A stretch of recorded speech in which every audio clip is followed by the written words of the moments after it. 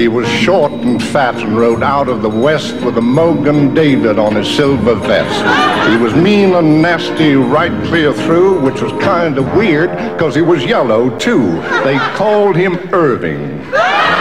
Big Irving. Big short Irving.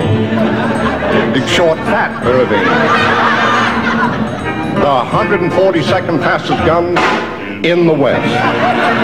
Irving.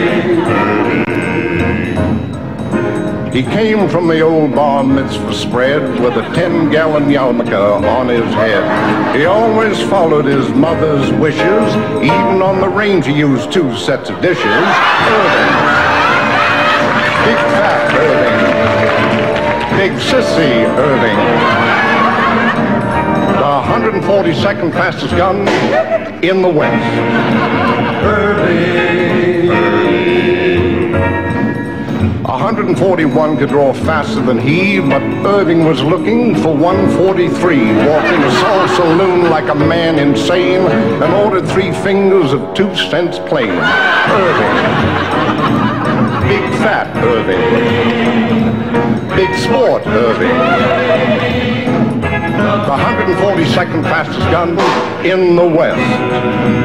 Irving. The James boys was coming on a train at first sun, and the town said, Irving, we need your gun. Well, that train pulled in at the break of dawn. Irving's gun was there, but Irving was gone. Irving. Big fat Irving. Big help Irving. The 142nd fastest gun in the West.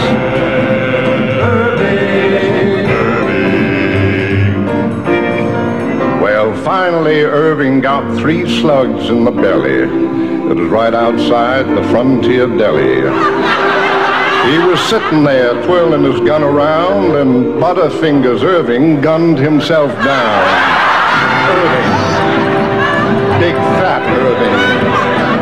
Big dum-dum Irving. Big dum-dum dead Irving. The 142nd fastest gun in the West.